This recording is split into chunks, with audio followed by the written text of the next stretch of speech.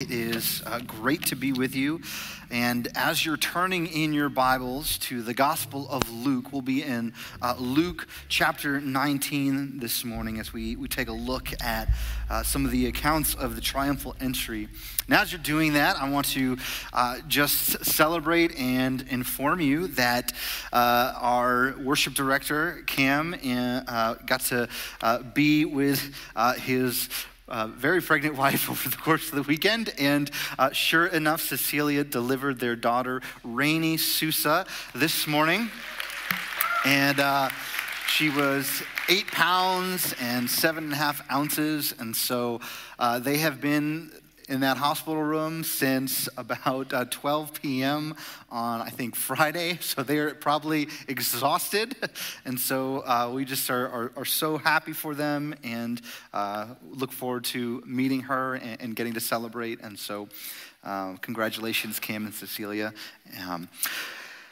This passage that we're going to look at this morning is one that is familiar to us. We take a look at the events of Palm Sunday pretty much every year.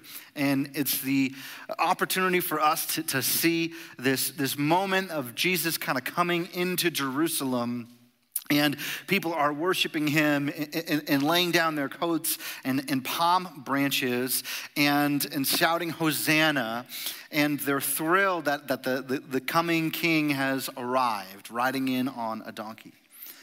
And the irony of this passage that we look at every year is that just days later, the same citizens of Jerusalem are shouting, "Crucify him," and calling for him to be put on the cross over a hardened criminal like Barabbas. And so this morning's text is unique in its account of Jesus coming in for this triumphal entry, this moment, because it has this small text in verse 41 of chapter 19 that describes Jesus coming in and having people shout Hosanna and lay these palm branches down. And as he's coming down the Mount Olive and he sees the city and hears the worshipers, he begins to weep. And this is so poignant for us to see and kind of process in our mind, and to see we have this new king that coming into Jerusalem, and people are worshiping him. You think this would be this great triumphant moment, yet Jesus is weeping. And I think there's an opportunity for us this morning to kind of understand this text as we reflect on our own hearts and minds, as we enter into this weekly celebration of Holy Week. We get to stop and think about the person of Jesus and our relationship with him. You see, the people of Jerusalem, they had heard for most of their life about this promised Messiah, and they're anticipating him. Israel's ancient prophets promised that God himself would arrive and rescue his people and rule the world one day. And the prophets described a coming king that would ride into Jerusalem and bring justice and peace. This is a people that they're living under occupied Rome. They are experiencing what it's like to have been conquered. We think of our own world events now, and you think of Ukraine being invaded by a foreign people trying to claim control over their land. And this had happened in Jerusalem. They're already conquered. They're already subjugated. And so they're longing for care. And their spiritual leaders and the Pharisees and the Sadducees had already set this massive burden of spiritual expectations upon the people. And so they were striving for perfection that was fueled by fear, rather than living in excellence to serve the Lord that was fueled by God's grace. And so Jesus is activating all the people's hopes that he's the king, riding on the donkey to bring justice. And however, the leaders of Jerusalem, they were looking for this warrior Messiah to vanquish their political adversaries, the people that they disagreed with or they felt were in opposition to them. And so the triumphal entry here displays Jesus coming to this rebellious city. It's a hotbed of resistance against Jesus' rightful authority as God. And so the irony of the worshipers laying their robes and palm branches down was not lost on Jesus as he rode into the city weeping. You see, the king rode into Jerusalem that day, and he was not the king that they had expected. Jesus, he's a new kind of king. He's the king that humanity needed and still needs to this day.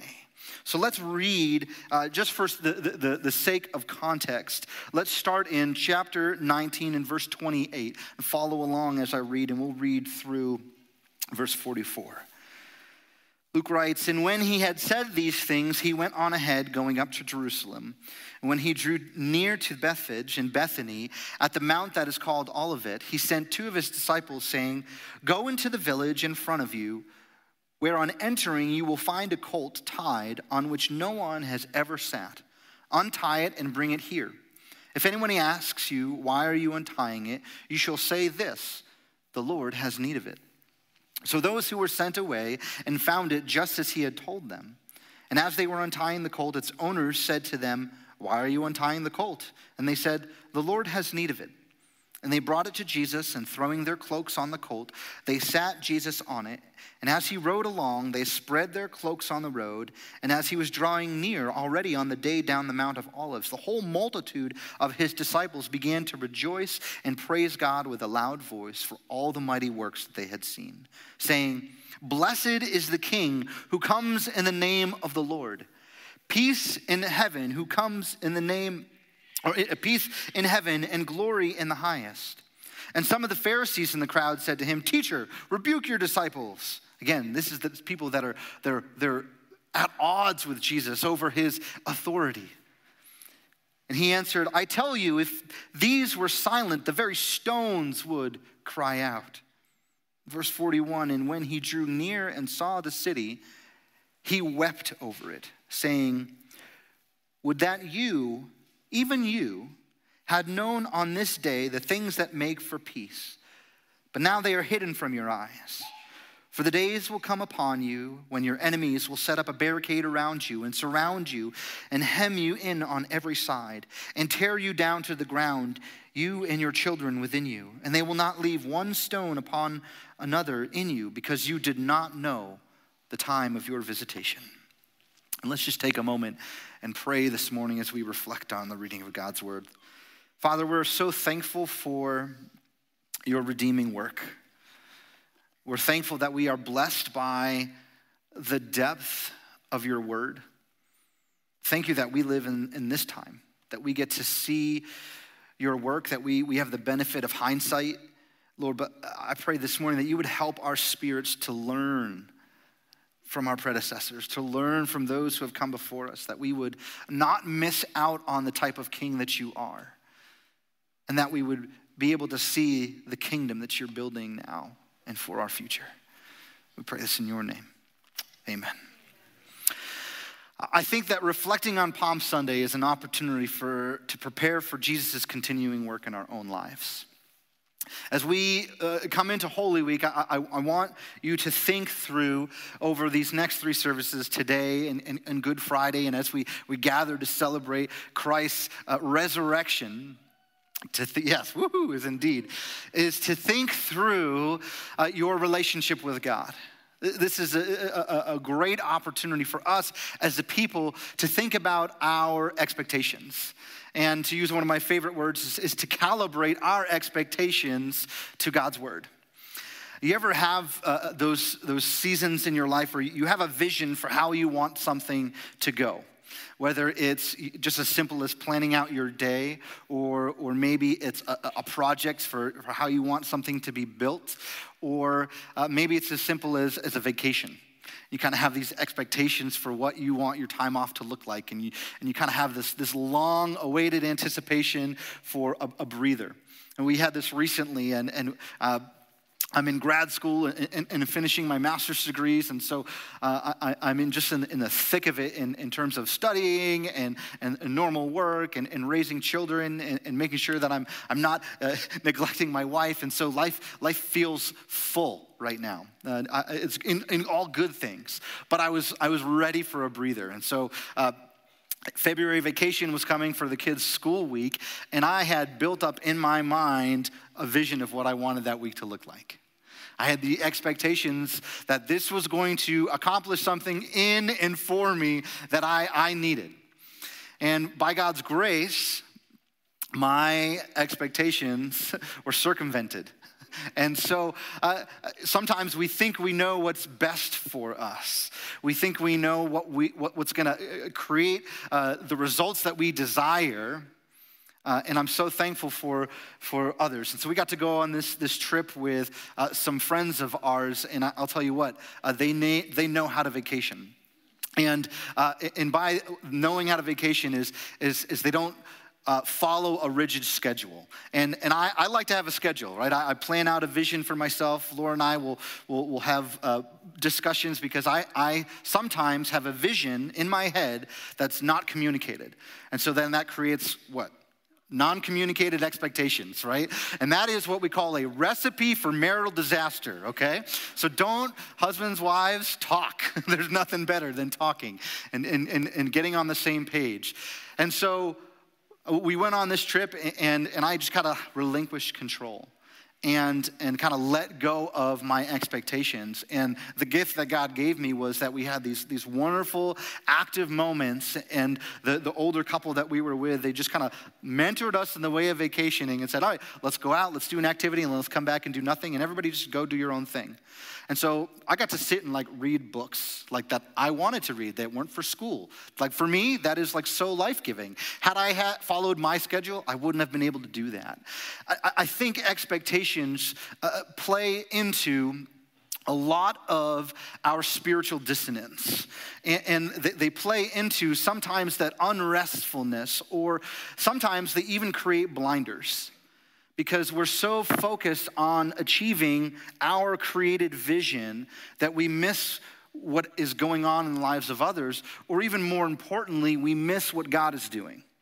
Because we're so fixated on what we want or what our vision for our life is that we don't get the full picture. And that's what's going on here as Jesus is riding into Jerusalem.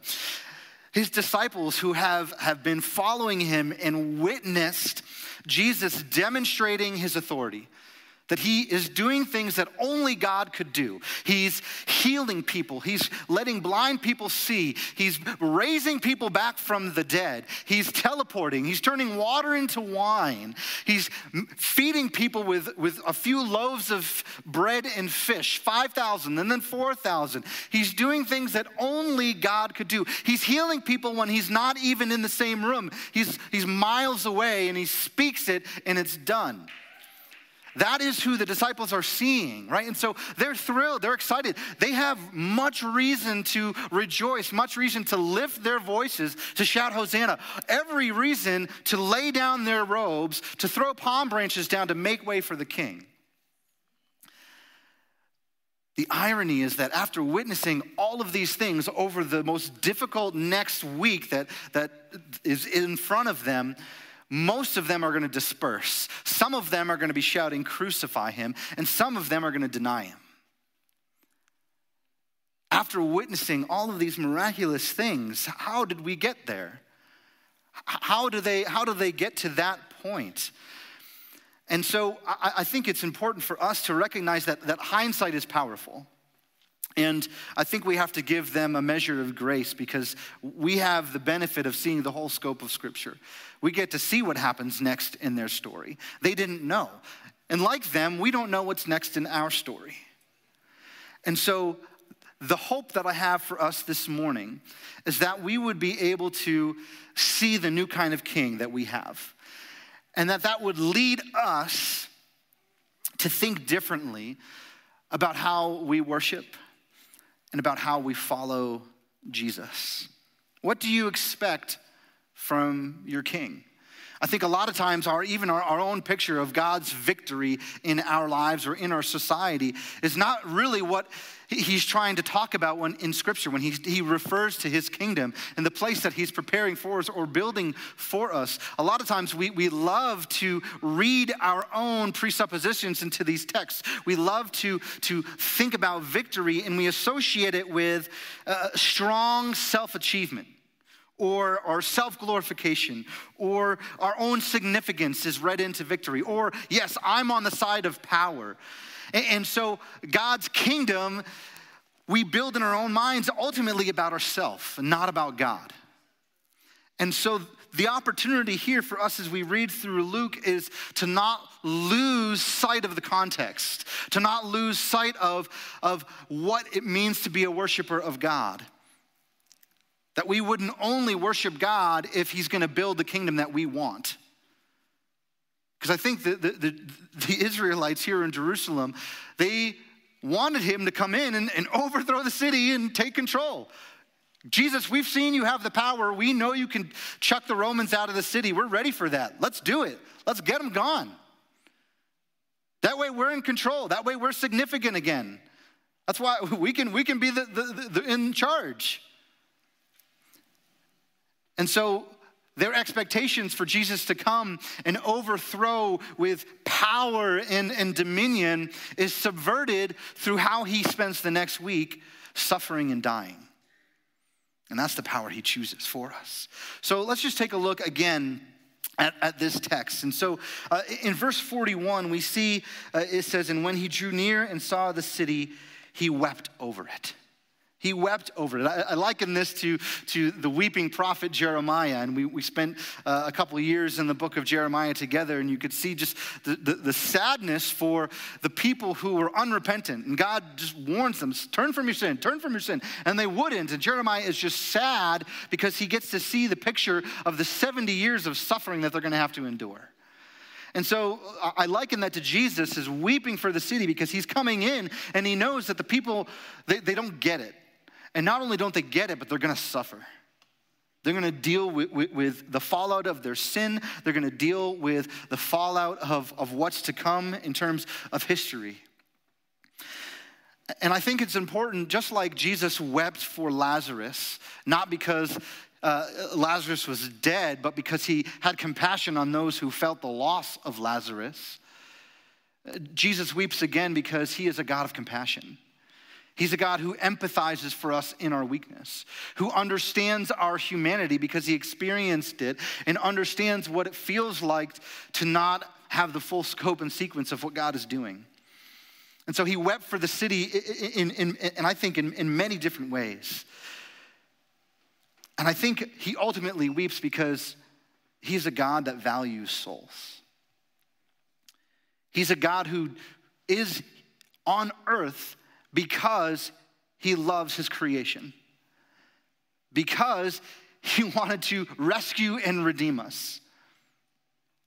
And so he's weeping coming into the city. And I think we should see the tears of Christ as the measure of the value of our soul. That he values you. And that he sees us and understands us.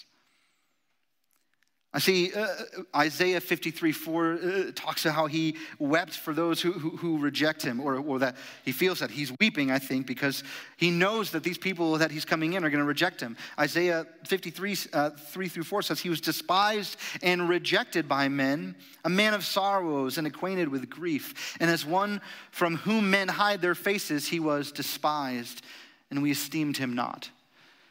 He knows that these people are going to reject the very God who came to save them and love them. That saddens him.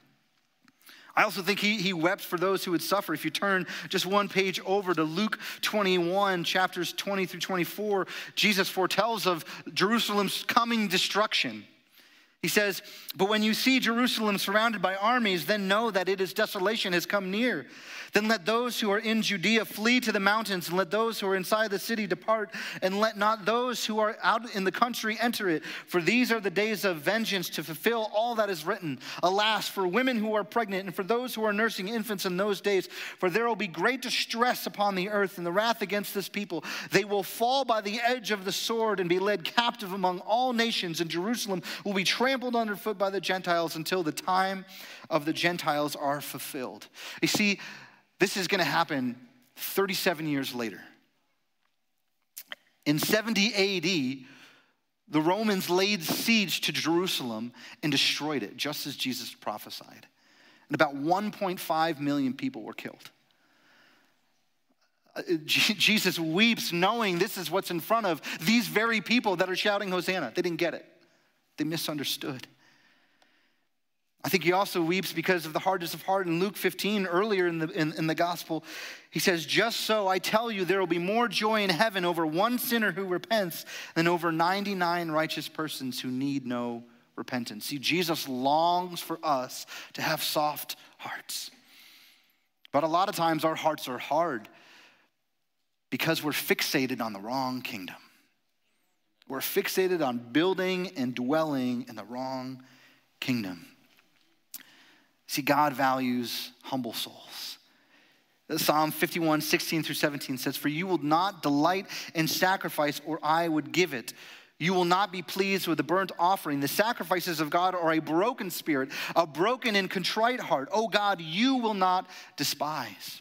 You see, God wants us to be broken. He wants us to be humble. He wants us to acknowledge our need and to submit to his vision for his kingdom.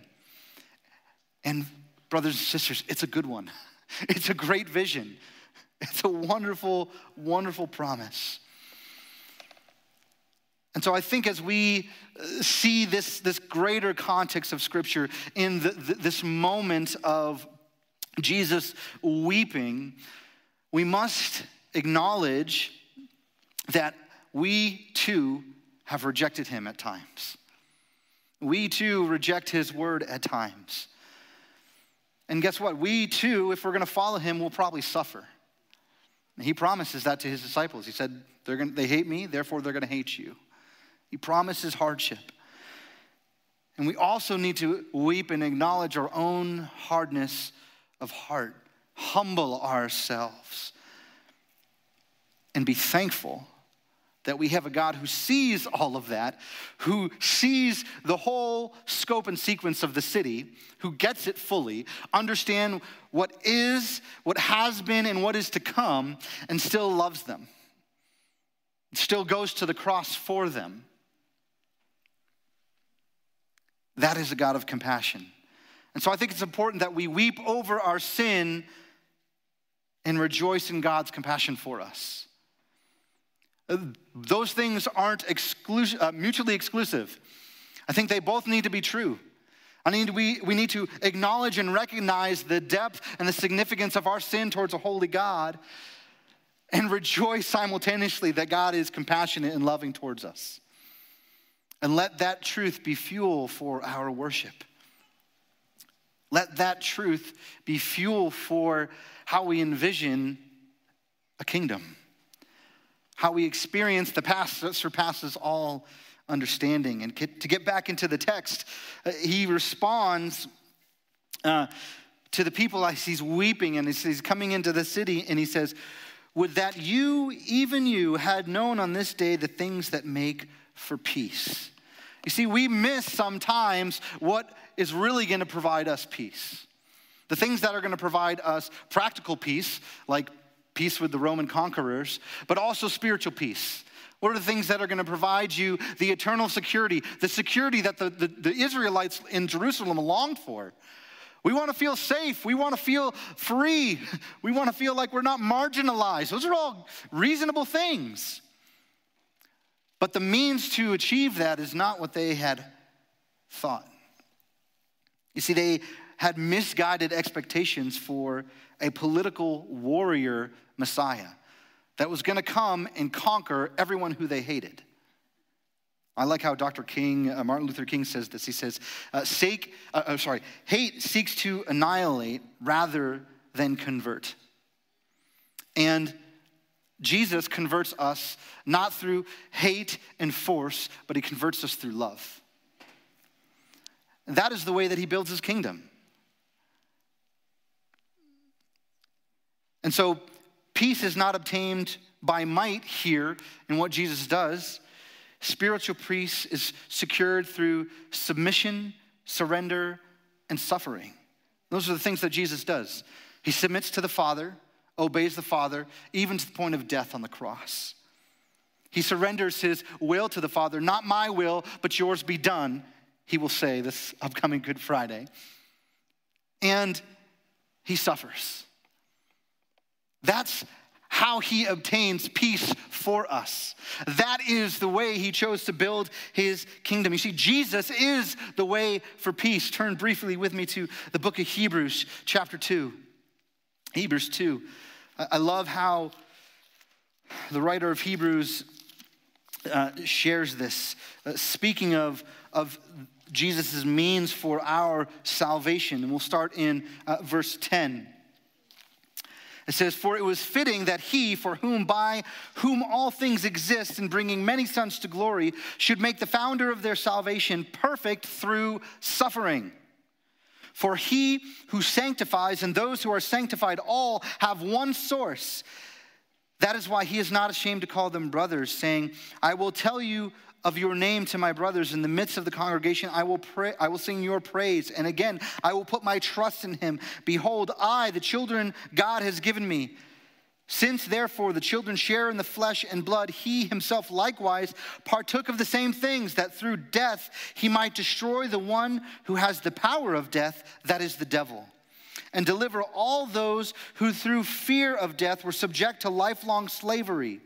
For surely it is not angels that he helps, but he helps the offspring of Abraham. Therefore, he had to be made like his brothers in every respect, so that he might become a merciful and faithful high priest in service of God, to make propitiation for the sins of the people. For because he himself has suffered when tempted, he's able to help those who are being tempted. See, Jesus is the way for us to experience this peace. He is with us in our suffering. He is with us as we follow and obey and walk into his kingdom building path, not our own. And so, what is the obstacle for us to see this kingdom? What is the obstacle for us to really get it? What was the obstacles for the people who were shouting Hosanna and then days later crucified him? I think it's three things. I think sin blinds us to this way of peace. And it manifests, I think, in a couple of different ways. I think the first one is fear. They were afraid, can I trust God? Can I trust his word? Can I trust that he is real, that he is truth? I'm afraid to give him control. I'm afraid to obey. I'm afraid to submit because I like my way. I like my vision. God, is your vision for the kingdom really better than it can be for mine? Because I'm pretty important in my vision. I'm pretty significant in my vision. I'm in control in my vision. I have domineering and I'm successful in mine. And then pride. Pride gets in the way. I'm in control. I don't need you. I can do this. I value my autonomy over your position as God. Pride gets in the way from us seeing our need to follow Jesus' way for the kingdom. And then we think about, how is this victory achieved? I think sometimes we try to have in our own mind the power to achieve victory. I can do this on my own. I have the power. I don't need you, God. The irony is that nobody's been able to achieve that. Everybody who has ever lived will die apart from God's power. And so we convince ourselves in our own life, even in the small day-to-day ways, that our power's enough. I'm in control. And I'm just going to trust myself. And so our sin blinds us to the way of peace. I think just like these people of Jerusalem were blinded to the plan that God had. Jesus was so patient and kind. He shares his plan with his disciples. And remember, hindsight is 20/20. We're able to look back and say, how did they not get it? Well, I think we need to be gracious, but Jesus explains the way to the kingdom. He explains the plan that he's laid out. He tells them what he's going to do, and then he goes and he does it. And it's only until after it happens do they really like, oh, light bulb. That's what Jesus was talking about. I get it now. There's so many things in our lives that play into that. And so don't miss the way to peace. Don't miss what God is doing. Just like he's coming in, riding in this triumphal entry. Hosanna, Hosanna. Don't miss what he's doing. Don't miss the greater context of what he's doing in your life and in the span of eternity. Let's read again this passage. He says, would that you, in verse 42, even you had known on this day the things that make for peace, but now they are hidden from your eyes. For the days will come upon you when your enemies will set up a barricade around you and surround you and hem you in on every side and tear you down to the ground, you and your children within you. And they will not leave one stone upon another in you. And this is what he's alluding to coming in the destruction of Rome, conquering the city and laying waste to them. And he's sad for this. He's weeping for this. And then he says this, because you did not know the time of your visitation. You didn't know. You ever had one of those moments with a friend or a spouse or somebody, and you did something and you didn't know what was going to happen? You didn't realize that it would result in this. And had you had known, you would have done something differently. And you have those conversations to say, I didn't know. I didn't know that this was going to play out this way. I was unaware. I wasn't able to see how this impacted you or how this impacted me. I remember working at the rescue mission that I served at as a chaplain in the city of Scranton, Pennsylvania. And I cannot tell you how many drug addicts would tell me that. I didn't know that it would ruin my life like this. I thought I could just try it and it wouldn't ruin me. I didn't know. You see, I think that sometimes we have to take a step back and acknowledge our own ignorance. We don't know. We don't know everything. We like to think we do, but we don't know. And Jesus says, look, you didn't know the time. You didn't know that God in the flesh is visiting you. You didn't know the time of your visitation. You didn't know that I was here. If they fully got that, guarantee they would have done something differently over the next week. They didn't know. See, his own people rejected him because they failed to recognize his true identity as the embodiment of Israel's God. By rejecting Jesus, they rejected God's visit and they missed God's long-awaited visit, right? The long-awaited Messiah, the one that they're all longing for, and they're like, oh yeah, he just walked through. I missed it? That was him? Oh. You see, Jesus is weeping, tears flowing down his face over the consequence of that failure. You missed the time of my visitation. You see, that they were ignorant of the time in which they lived. They didn't get it. They were ignorant of the coming and the means of their redemption. Their redemption had come, and they didn't know that this is how he was going to redeem them. Was through submission, surrender, and suffering. Wasn't through this warrior Messiah to slay everybody. That's later in the book of Revelation, which will be awesome. But for us as a people, let's recognize that we are so much like these people. You see, they were ignorant of their own rebellion towards God's authority. The Pharisees, right? They're sitting there saying, rebuke your disciples. You don't have the authority to have these people worship you. You're not God, right? They didn't get it. They missed the point. They were ignorant of their own rebellion. Don't be ignorant of your own rebellion.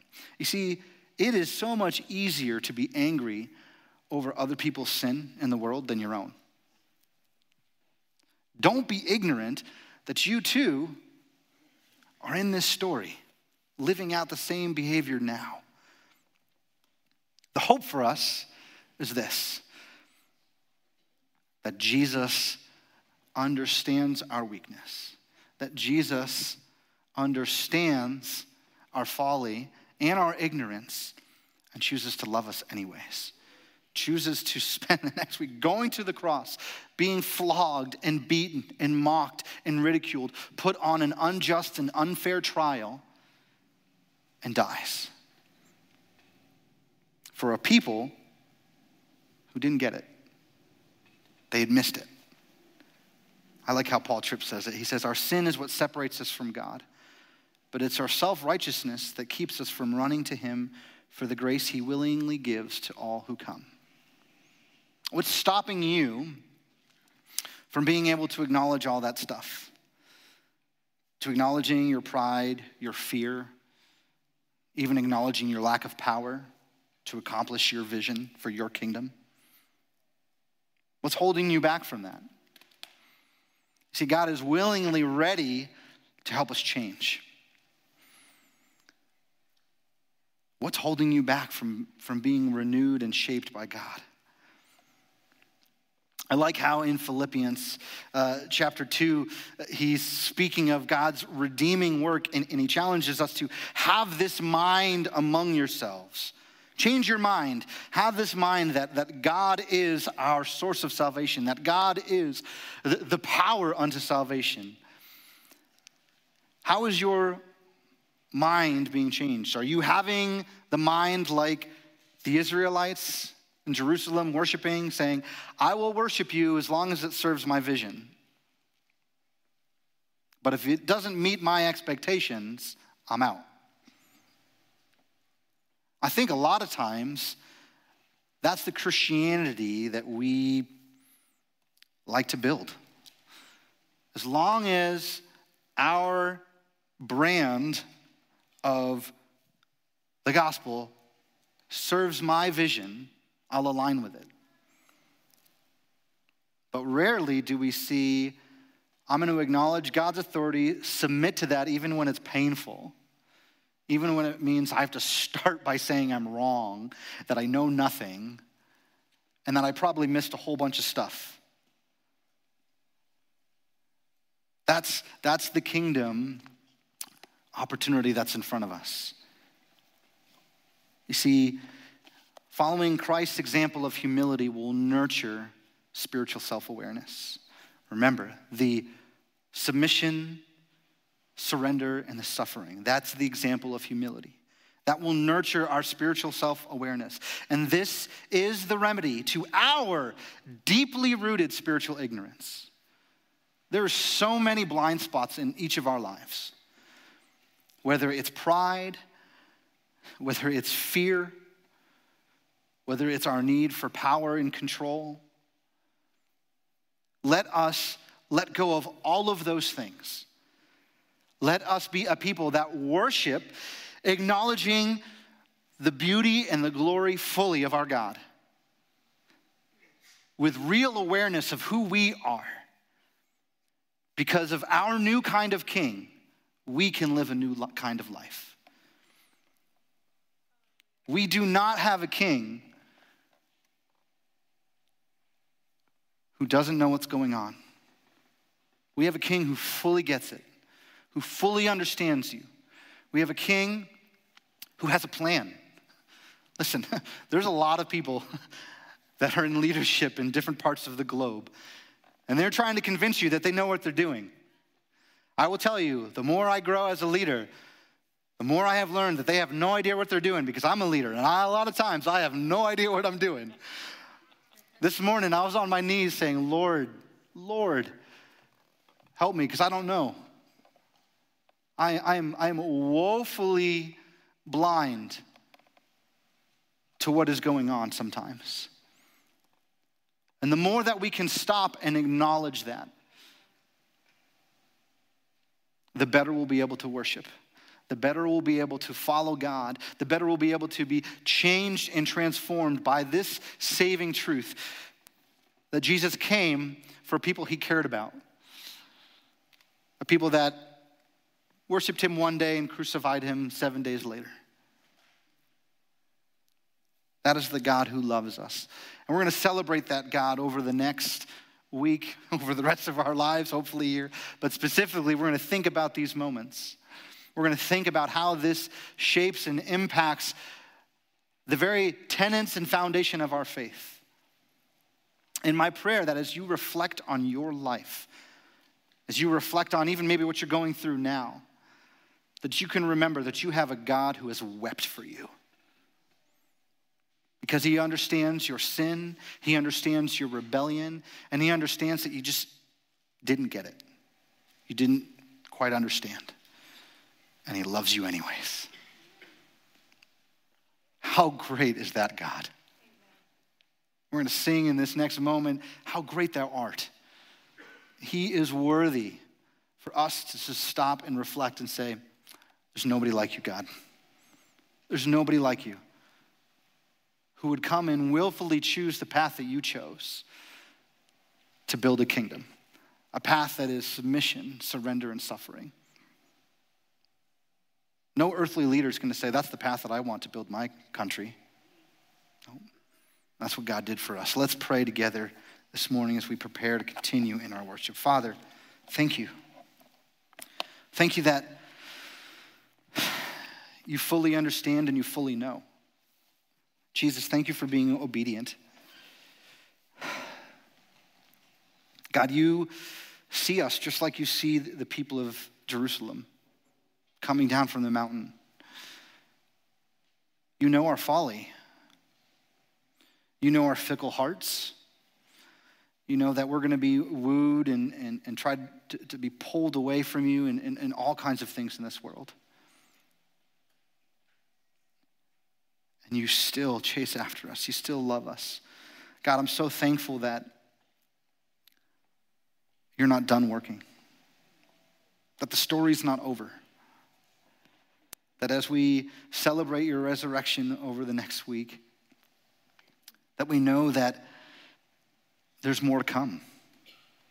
I pray that that hope, that that vision for the kingdom that you have given us in your word would be the very thing that shapes how we live now, how we invest our lives now.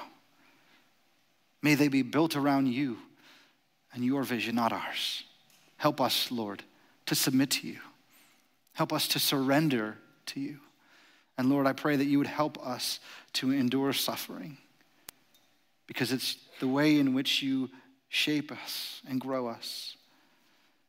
And may we count it all joy. We pray this in your name. Amen.